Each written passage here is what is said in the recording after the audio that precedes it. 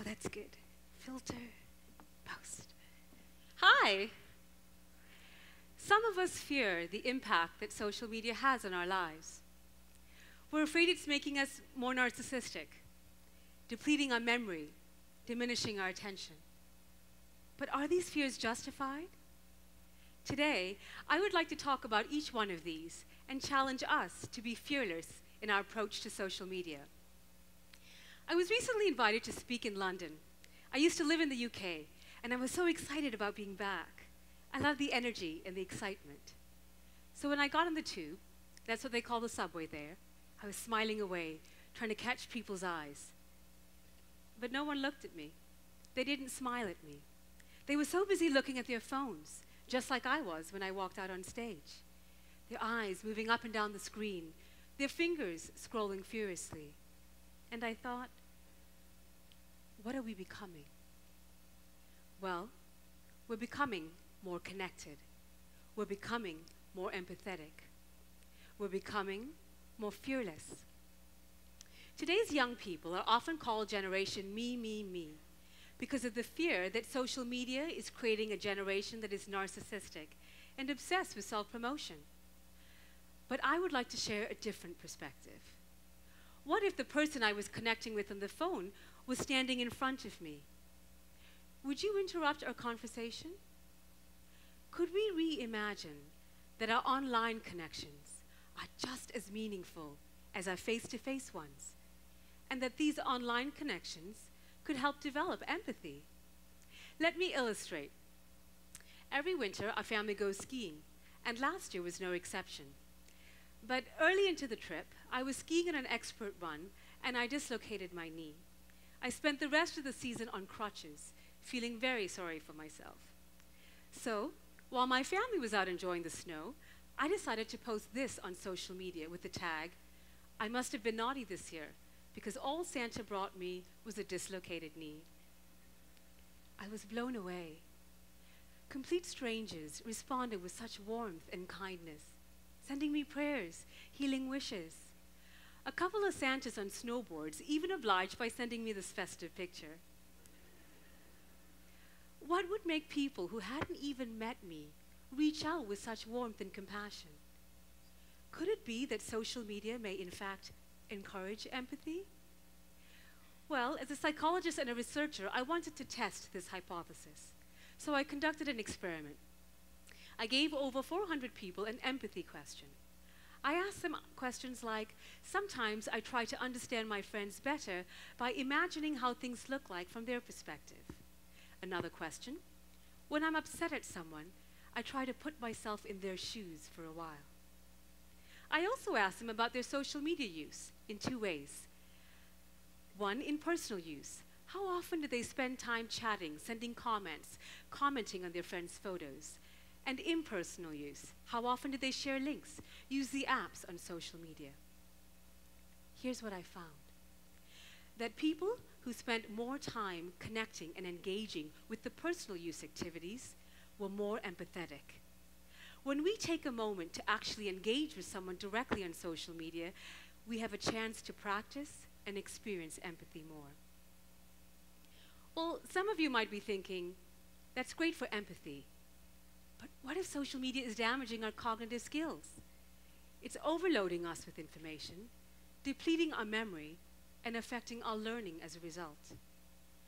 You might even say it's the elephant in the room. It's the topic we're scared to talk about. Like this elephant. But you know, an elephant isn't just a symbol for topics to avoid. It's also celebrated for its excellent memory. And it's this side of social media that I would like to talk about today. That perhaps social media could help improve our memory, especially our working memory. You can think of working memory like your brain's conductor. In the same way that a conductor brings harmony to an orchestra, working memory is the cognitive skill we use to bring order to the myriad of information around us. We use it to process information, prioritize what's important, and ignore what isn't. This is an especially crucial skill when it comes to social media because of the constant stream of incoming information. Take your typical social media feed. We have to decide what information is irrelevant, that we aren't interested in. So you could be thinking, not another food picture. Ignore, move on. Ugly dog picture. Oh, definitely move on. But we also use working memory to prioritize information that's of interest to us. So for me, it's posts about barefoot running. But does this skill have any real-world application? I tested over 100 high schoolers to find the answer. I discovered that high schoolers who spent over a year using social media were adept at transferring this cognitive skill to the test we gave them. They had higher working memory scores compared to those who used it for less time. And when I looked at all the different social media activities, it was checking friends' updates that was most linked to better cognitive skills. Why? Well, social media is a selection process. We have to quickly decide how to prioritize and ignore information, and when we spend time checking friends' updates, we get a chance to learn by doing this more. So maybe over time, our memory could look a little bit more like the elephant's. Another fear that we have is that our brain is getting sidelined, that we can't focus our attention on the person in front of us because of the constant demands by social media. We used to use our brain like a spotlight, focusing on one thing at a time. I call this the spotlight brain. But today's world isn't like that. It's hard to use a spotlight brain to stay on top of all the tweets, the updates, the notifications, and we miss noticing important information. A classic psychology experiment illustrates the spotlight brain. Participants were shown a video of people passing a ball, and they were asked to count the number of ball passes. Now, halfway through the video, a man shows up in an animal costume. At the end of the video, participants are asked the number of ball passes, and they're also asked, did they notice anything unusual? Because of the spotlight brain, many of them missed noticing the man in the animal costume. Social media has changed our attention. Now, we use it like a floodlight. We can focus on more than one thing at a time. I call this the floodlight brain. In the same way that you can take a phone call while cooking, you can listen to me talk while watching these fantastic UNF basketball players, Chase and Osborne, who are helping me out today. Thank you. I wanted to know more about the link between the floodlight brain and social media, so I conducted another experiment. I gave nearly 300 young adults an attention task, where they had to focus their attention on different pieces of information. I also asked them how often they use social media. The results showed that those who use social media more had this floodlight brain, and they were more accurate at the attention task. They were also nearly 5 times less likely to miss the important information. Social media has changed our attention, but that's not necessarily a bad thing. Instead of an air ball, the floodlight brain can give us a slam dunk. Today, I would like to challenge us to rethink how we approach social media. Here are 3 things we can do. Number 1, use the floodlight brain at work when you have to be more productive and work with more than one thing at a time. Number 2, train your memory. The next time you're scrolling through that social media feed and a friend's name pops up, take a moment. Try to remember something from the last post.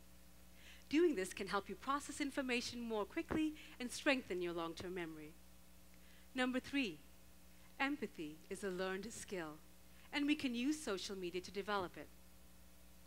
As I was preparing for this talk, I reached out to the people that I met on social media, and I asked them to share with me stories of how they had been inspired, encouraged, or challenged by others on social media. I was so uplifted by what I saw.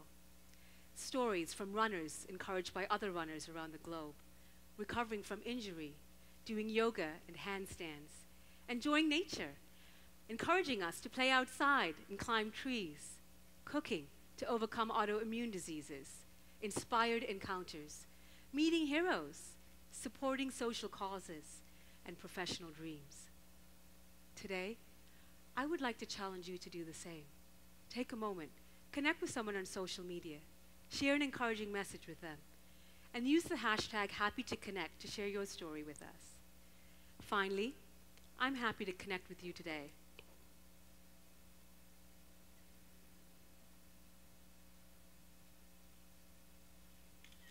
Thank you.